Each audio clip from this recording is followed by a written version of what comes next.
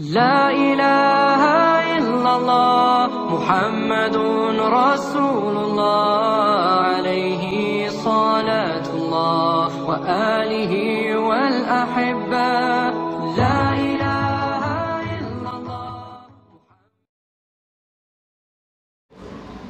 Assalamualaikum warahmatullahi wabarakatuh. Di sini saya akan mewawancarai Ustadz Ali Farkhan Tsani.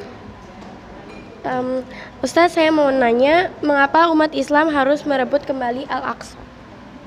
Ya, mengapa umat Islam harus merebut Al-Aqsa? Yang pertama karena Al-Aqsa itu milik umat Islam ya. Al-Isra ayat 1 kita sudah tahu bahwa Masjidil Aqsa adalah milik umat Islam. Kemudian yang kedua, Masjidil Aqsa adalah tempat ibadah yang utama ya, kiblat pertama, masjid yang utama setelah Masjidil Haram, Masjid Nabawi. Kemudian berikutnya agar orang-orang Muslim dapat sholat berjamaah dengan leluasa, dengan aman dan tenang di Masjidil Aqsa. Maka dari itulah Masjidil Aqsa harus kita bebaskan.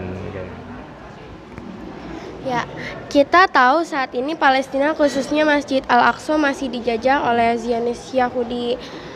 Sebagai umat Islam, apa yang bisa kita lakukan untuk supaya Palestina tidak dijajah kembali oleh Zionis Yahudi? Ya, tentu banyak yang kita lakukan ya.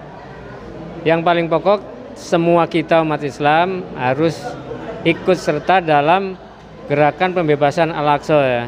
Bisa yang seperti Ustadz lewat menulis ya.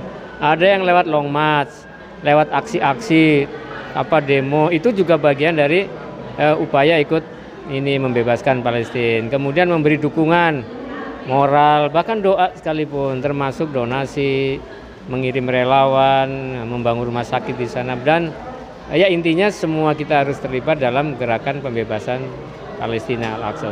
Okay.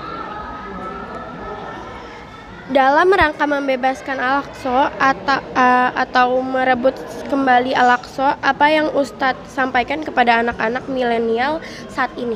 Oh iya, remaja anak-anak milenial ya, memang luar biasa.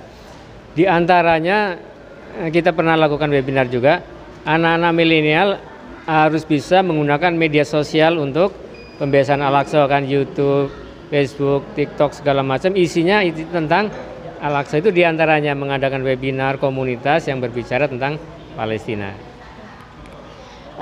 Apa yang ingin Ustadz sampaikan kepada orang tua, khususnya para ibu yang mempunyai anak-anak? Ya, orang tua terutama ibu-ibu, terus didiklah anak-anaknya dengan Al-Quran, menjadi penghafal Quran, menjadi generasi yang baik. Yang kedua, ajak anaknya setiap ada kegiatan Palestina ya, long march, melukis, pokoknya aktifkan semua dalam kegiatan kepalestinaan dan tentang Masjidil Aqsa. Insya Allah anak-anak akan tertanam dalam jiwanya Al-Aqsa hakuna. Baik, terima kasih Ustadz. Wassalamualaikum warahmatullahi wabarakatuh. Waalaikumsalam warahmatullahi wabarakatuh.